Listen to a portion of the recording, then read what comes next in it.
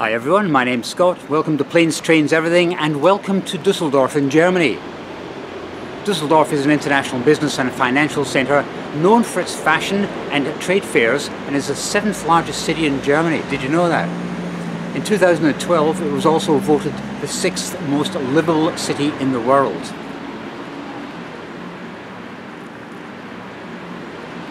This isn't meant to be a comprehensive coverage of Dusseldorf, but just enough to give me a feeling of the place. I'm just going to scratch the surface. The question at the end will be, do I feel so comfortable here? Could I live here?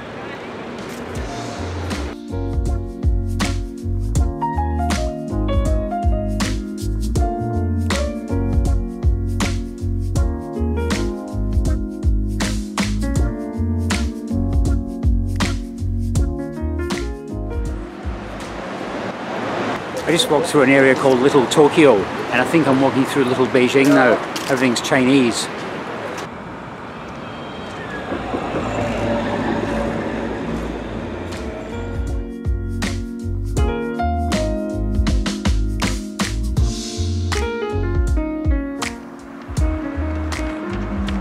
Dusseldorf was effectively flattened during World War II. I read somewhere online that only 2 buildings in the city actually survived without any damage. That's why most of Dusseldorf looks modern, because it is. However, when you see buildings like this is like the Justice Ministry. These have either been restored or rebuilt using the original building plans. They look fantastic.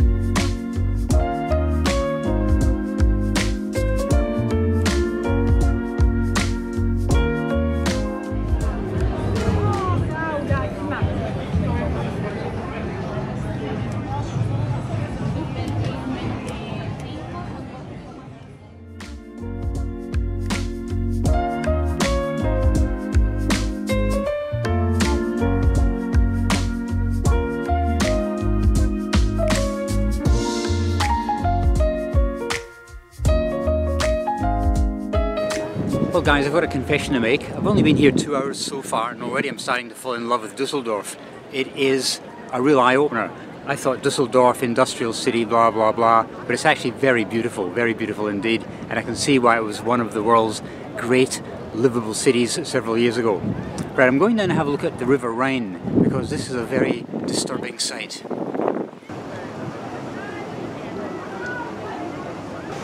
That sandy area on the other side of the river isn't actually the riverbank, it's the river bed. The River Rhine is so low, it normally has about 2 meters of water between the bottom of the barges and the riverbed. It's down to about 30 to 40 centimeters in places. Germany is having a real tough time with this drought at the moment. In fact, some of the barges are having to reduce the amount of cargo they're carrying just so they can negotiate the river.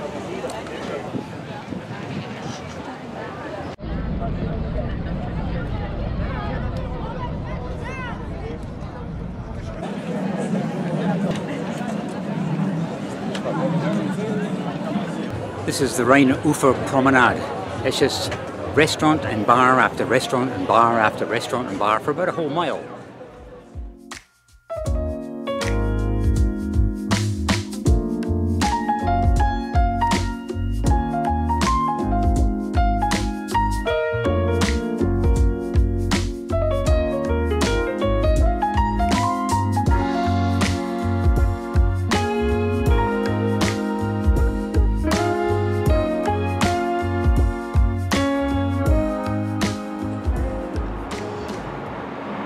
The River Rhine is like the Clapham Junction for barge spotting.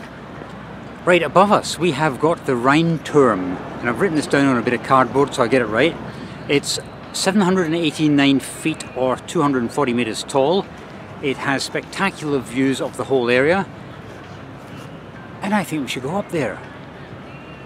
Kann man denn sonst noch hin? Ja. Nur eins drüber ist ein Restaurant. Ach so. Ja.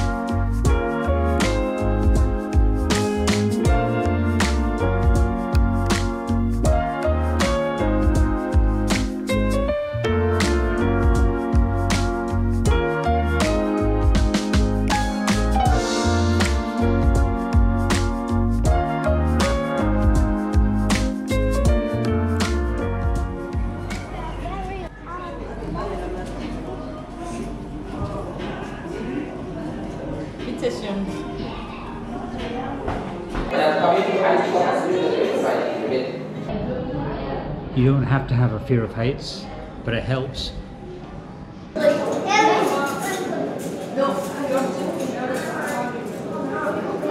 When I was trying to find my way to the entrance to the tower, I went past a rather posh looking function that's being held back there. It's got a fence around it so you can't even see inside. It's obviously for not for outsiders. So when I was up on the tower, I kind of had a look down. I went, huh?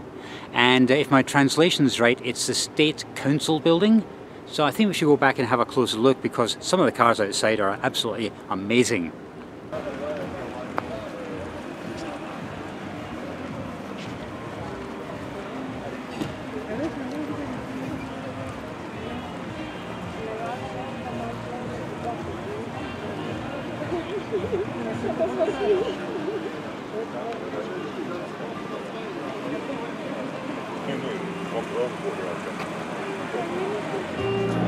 My invitation must have gotten lost. I was actually making some of the drivers over there a bit nervous. They kept looking at me very carefully. I was showing way too much interest in their cars, so I decided to leave.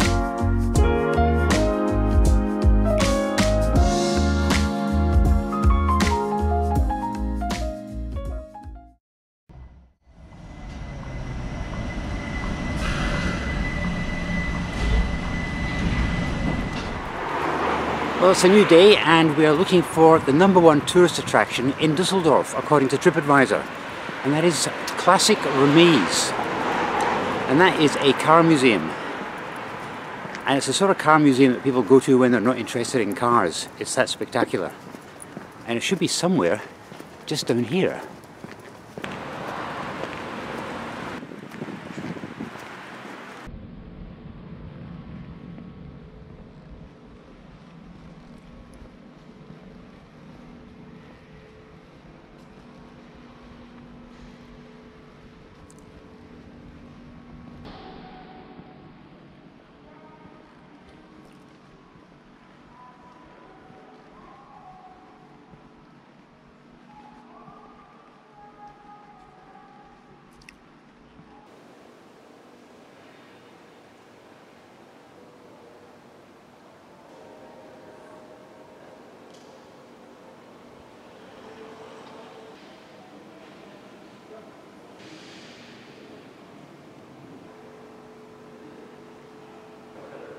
I was wondering why access into this was actually free. I now get it. It's not actually a museum, it's a classic car sales yard. And they're all for sale. Unfortunately, I don't think I can stretch my credit card far enough for one of these.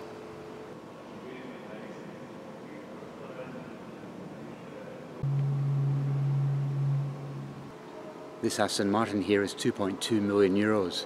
I was going to ask for an overdraft extension on my bank account, but I don't like the colour.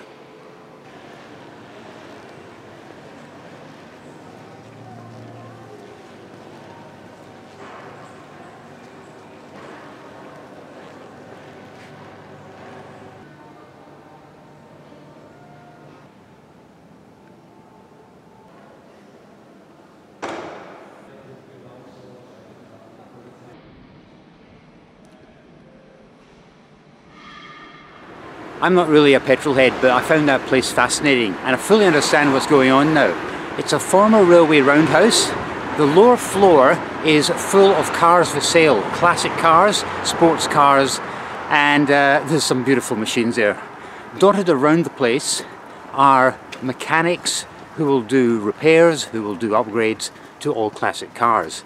So you could take your Aston Martin there for an MOT or a wheel alignment, and you could also buy a Lamborghini while you're waiting.